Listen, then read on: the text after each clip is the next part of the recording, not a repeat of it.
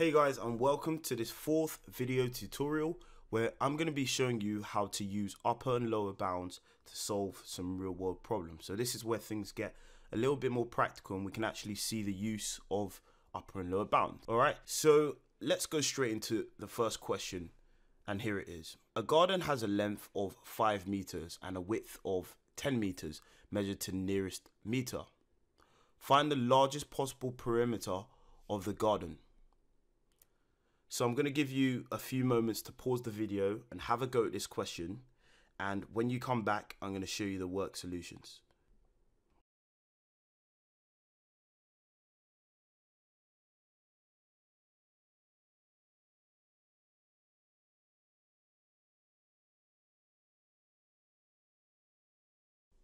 Welcome back guys, and we're now going to be going through the solution. I hope you would have had a solid attempt at this question. So in this question, we've been asked to find the largest possible perimeter of the garden. Now, as you know, the perimeter of a shape is the sum of its sides. So it would be the sum of the sides of this garden. Now, the reason there is a largest possible perimeter is because the length and the width have been measured to the nearest meter, which means that there are a range of possible values that the length and the width could have been before it was actually rounded to the numbers you see here, 5 and 10. So let's consider the range of possible values of the length and the width by looking at their upper and lower bounds. Okay, so using the fact that the length has been rounded to 5 meters, we can calculate the lower bound, which is equal to 4.5 meters, and we can also calculate the upper bound, which is equal to 5.5 meters. Again, always remembering the degree of accuracy which it's been measured to, which in this case is the nearest 1 meter. We could also calculate the lower bound of the width, which is equal to 9.5 meters, and the upper bound of the width, which is equal to 10.5 meters. So, using the fact that the perimeter of this garden, which is in the shape of a rectangle, is equal to the length plus the length plus the width plus the width, in order to find the largest possible value that this perimeter could be, we simply need to choose the largest possible values that the length and the widths could be. Alright, so in this case we're going to choose the upper bound for length, which is 5.5 meters, and the upper bound for width, which is 10.5 meters. So this gives us that the maximum perimeter, or P max, which I've written here, is equal to 5.5 plus 5.5 plus 10.5 plus 10.5, which is equal to 32 meters, which is the largest possible perimeter of the garden. All right, so done. Okay, let's have a look at the next question. Find the smallest possible area of the garden. Okay, so I'm going to give you a few seconds to pause the video and have a go at this one, and I'll show you the solution when you come back.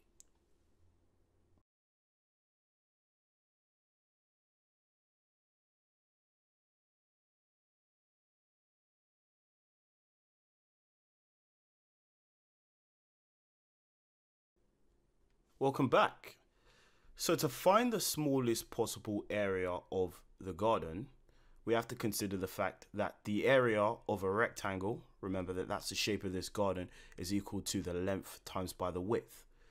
So in order to find the smallest possible area, we need to multiply the smallest possible values by each other. And in this case, it's going to be the lower bound of the length times by the lower bound of the width. So the smallest possible area is equal to 4.5 times by 9.5, which is equal to 42.75 meters squared. Okay, so Adam is 2.5 meters tall and Sarah is 1.8 meters tall, measured to the nearest 1 decimal place. Find the minimum difference between their heights. So I suggest you pause the video and have a try, and I'll show you the solution when you come back.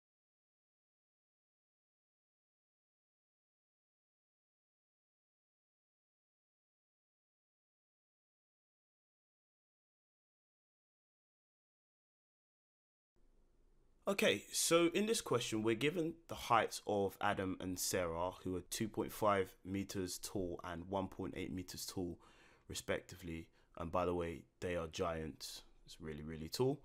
And these heights have been measured to the nearest decimal place, right? And we've been asked to find the minimum difference between their heights. So we know what the difference of their measured heights are. That's easy. You just take one away from the other.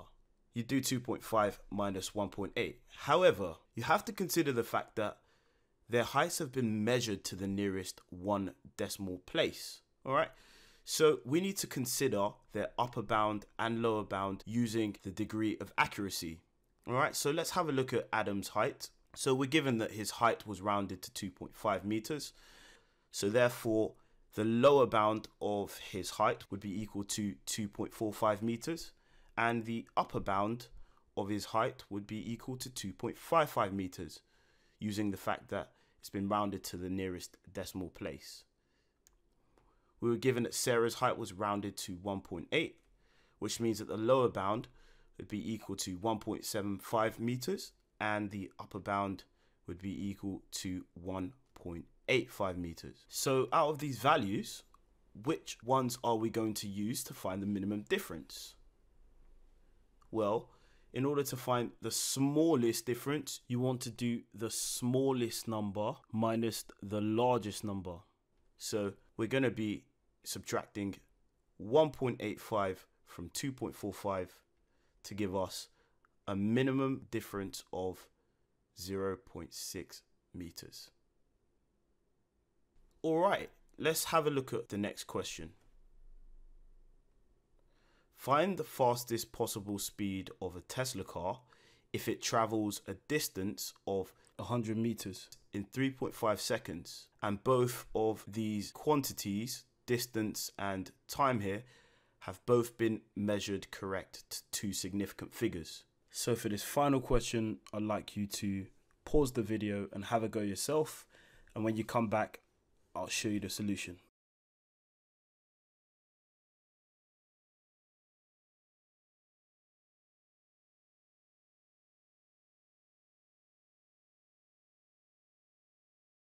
Alright, so we've been asked to find the fastest possible speed of a Tesla car, given the fact that it travels a distance of 100 meters in 3.5 seconds, which is just lightning fast. Alright. Both of these values have been rounded to the nearest two significant figures. Alright, so I'm quite a big fan of cars, and if you know the Tesla model, you probably know a famous man by the name of Mr. Elon Musk, who is constantly on missions to make the next best thing. Alright, the next biggest thing, the next sleekest thing, and the next fastest model of cars.